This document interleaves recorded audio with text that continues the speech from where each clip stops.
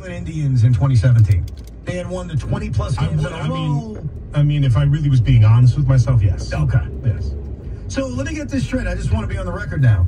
Every single person at this radio station has picked the New York Yankees. We've gone all homerific. So I'll be your Huckleberry. Cleveland in 4 games. They steal tonight.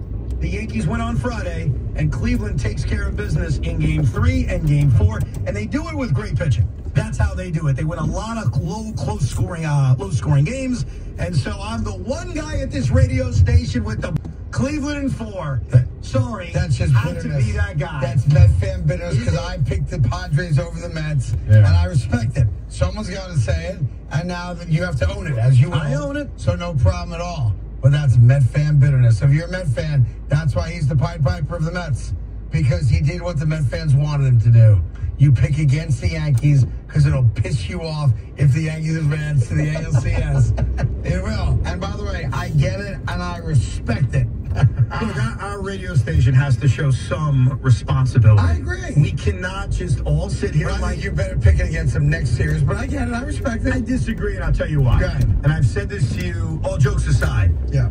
This layoff worries me for everybody. And to be fair, the other teams out the long layoff all lost. Yeah, so far. Well, and that doesn't mean the series is over. It doesn't mean anything. But it worries me because we've never seen it before. And we have seen long layoffs affect teams in the past, whether it was the Mets in 2015 or the Rockies in 2007. It's happened. So there is a part of me, because we're seeing it for the first time, that has worry for the Dodgers, for the Braves, for the Astros, for the Yankees. So far, we've seen it with half the teams.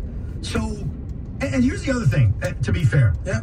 We spent a big part of this season, not me as a Met fan, but you as a Yankee fan, criticizing this team.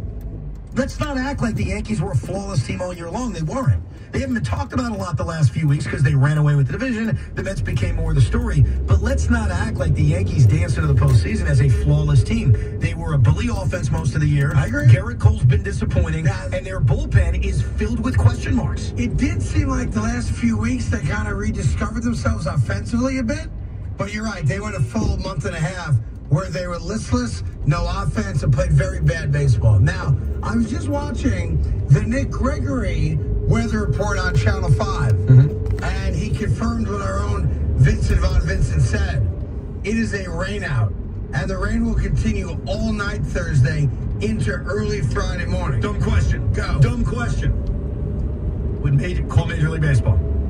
Would Major League Baseball, knowing the weather looks so bad, move the game up to tomorrow? I think that's more of a network question, right? Wouldn't it be? I don't know. Ask Major League Baseball.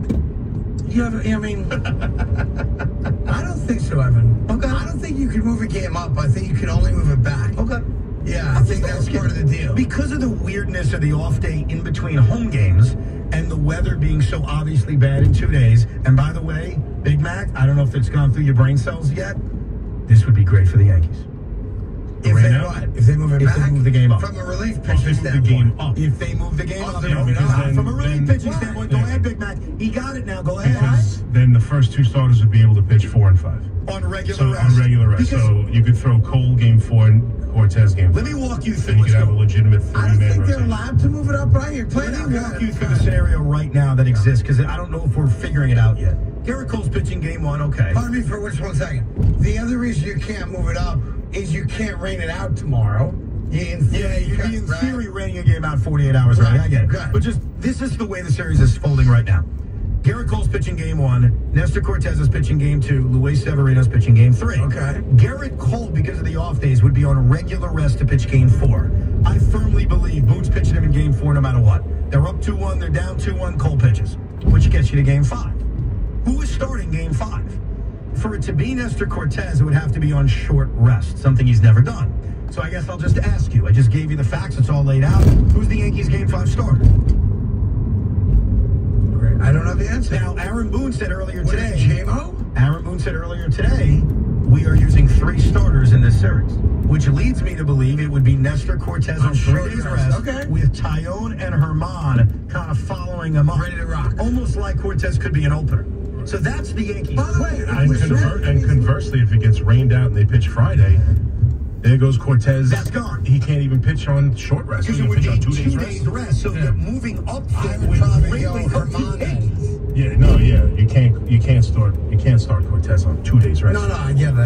So the rainout's got a major impact. The rainout's always have a big impact on a postseason series because the reason I gave because of the off days and rest and when can pitcher go. Based on what I just saw on TV, and our own Vincent said, it's not even like you can sit around and wait and from 9 to 12, it's not going to rain at all. You can get a game in. It's not going to stop raining until the wee hours. And the negative effect of this series being moved back a day is it really does.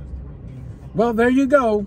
Driving and the News, baseball edition with WFAN talking Yankees and Mets.